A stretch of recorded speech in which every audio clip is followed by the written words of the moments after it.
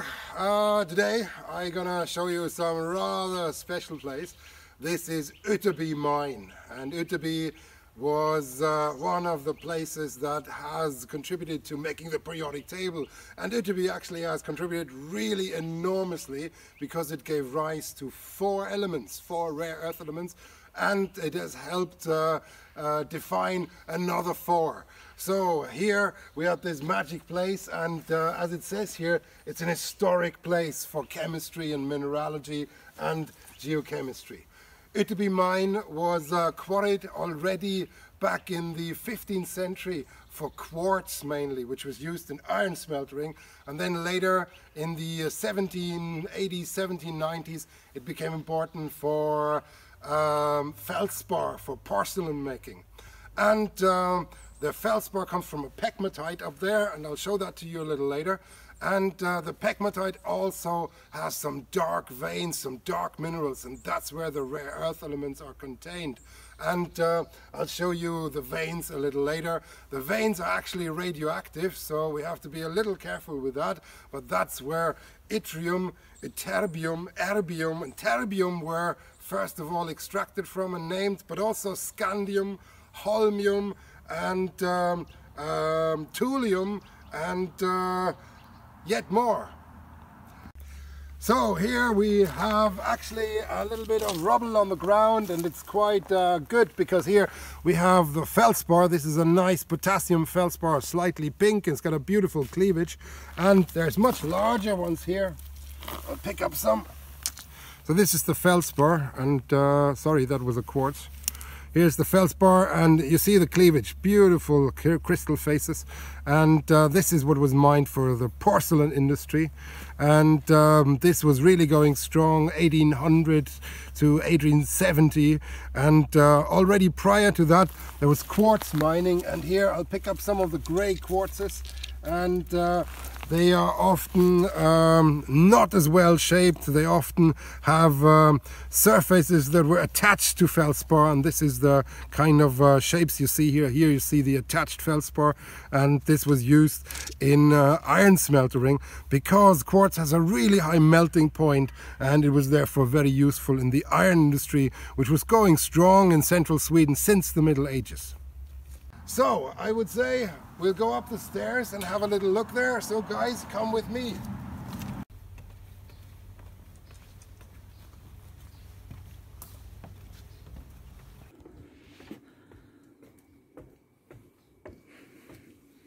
So have a look here. There is large fragments of quartz and K-feldspar. The pinkish rock there is a K-feldspar. The one with the cleavage, and the more irregular greyish white rock there, that's the quartz aggregate. And this is what was really mined here. But there's also some darker lumps in there. They're smaller, and that is part of the overlying country rock. And some of the pegmatites contain these dark veins, and there the mineral gadolinite was first extracted. And the chemist Gadolin, he was the one who really was able to extract these rare earth elements, and therefore the mineral was named after him. And I'm going to show that to you in outcrop. Once we're up there, then we're going to see a little more of that.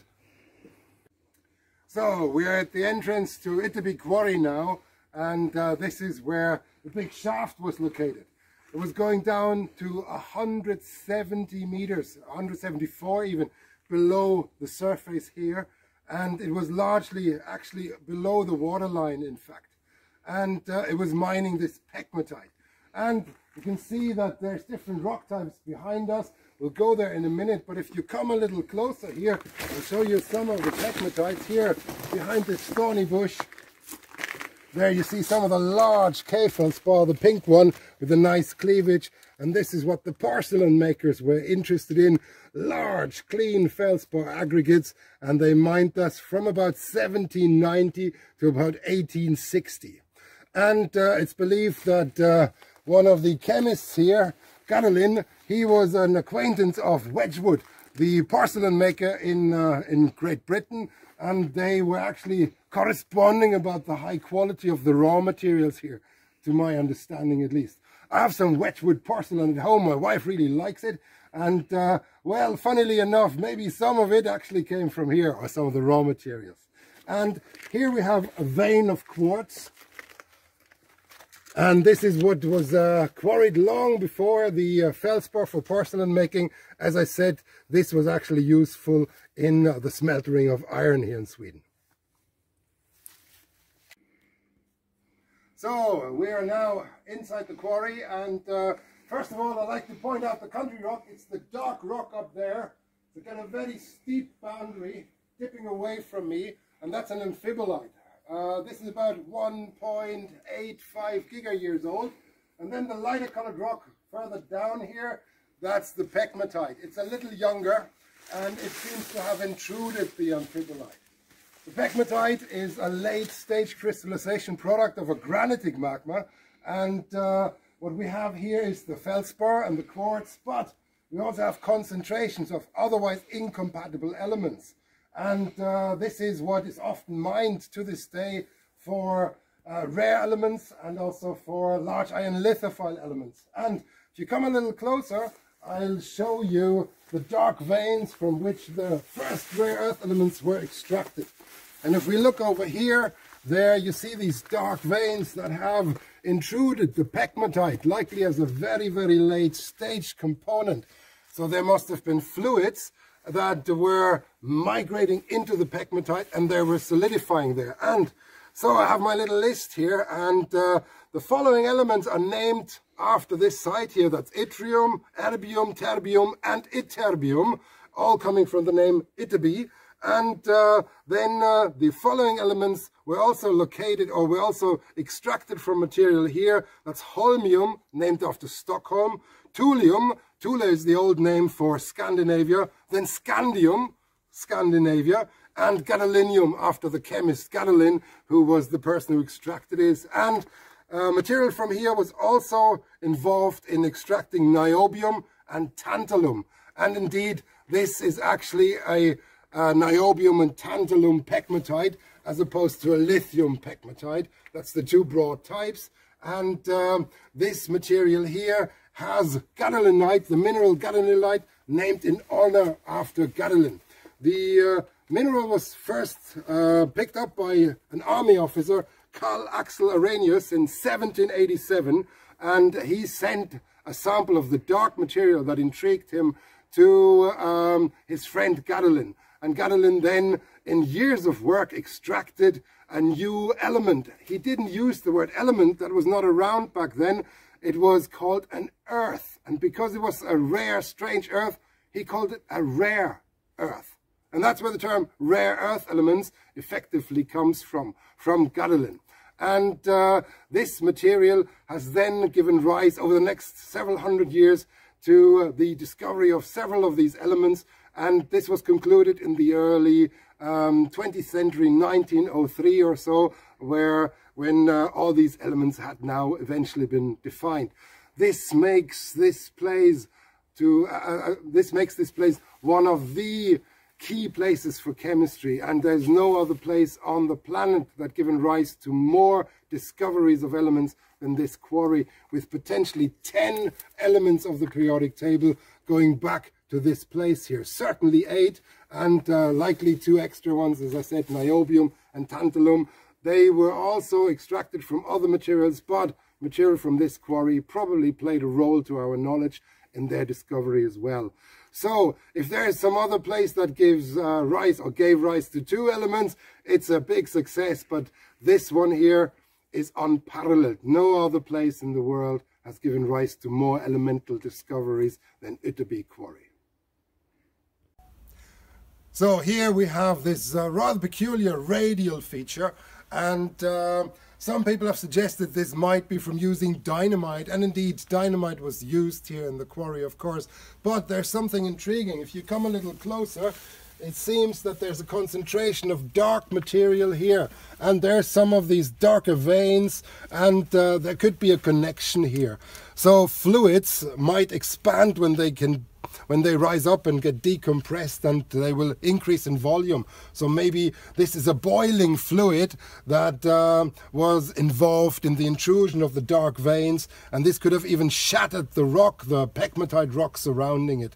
So this radial features is well described in several of the theses that were done on this area here, but as I said, there is different interpretations. Personally, I think a fracturing of the rock due to boiling fluids is quite conceivable, and if you come over here and step along with me, then you see that there's quite a lot of these veins.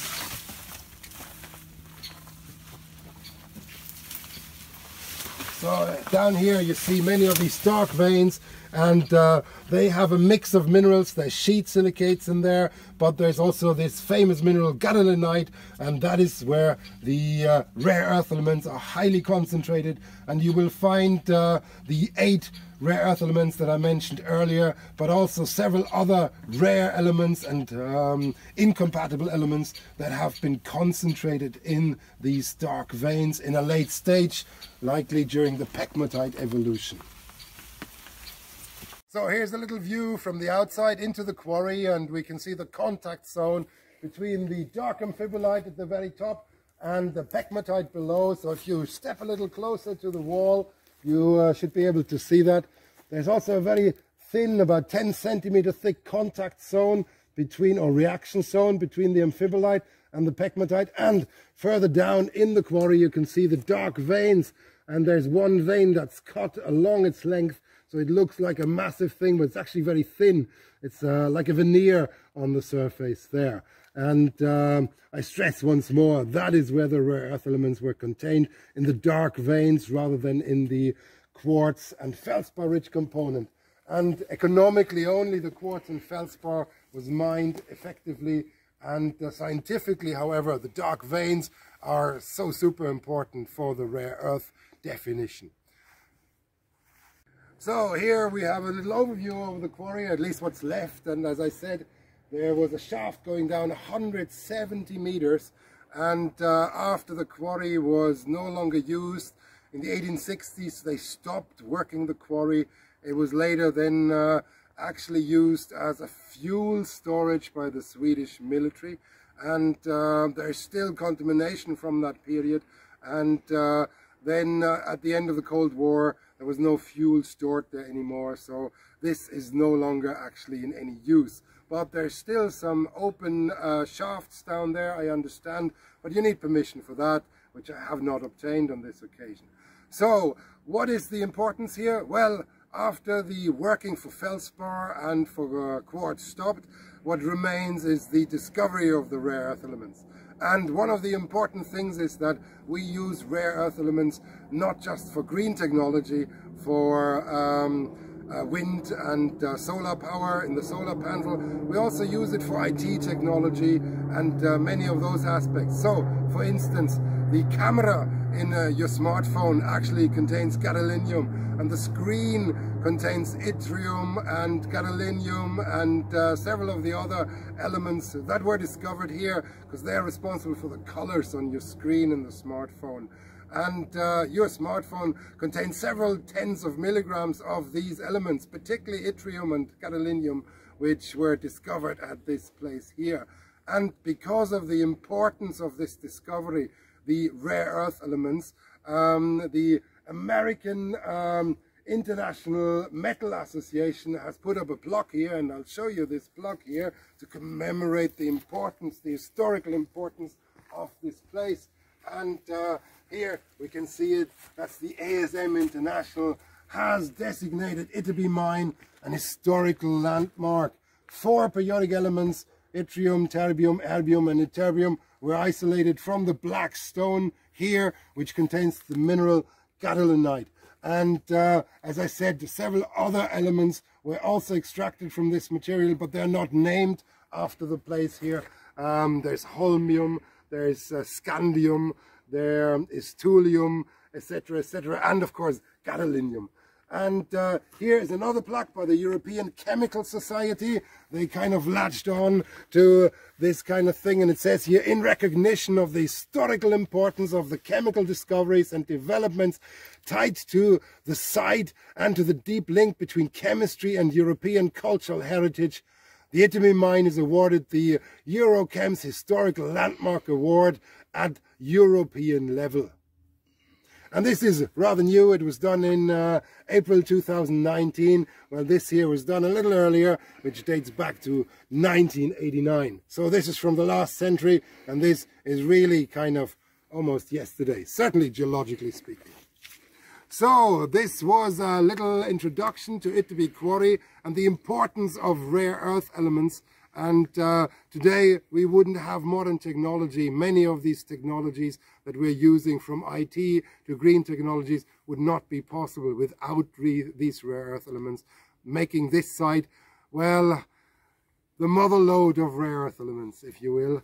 Economically, they were never really quarried here because you would need to quarry a lot of rock to get enough out, but the discovery goes back to this site.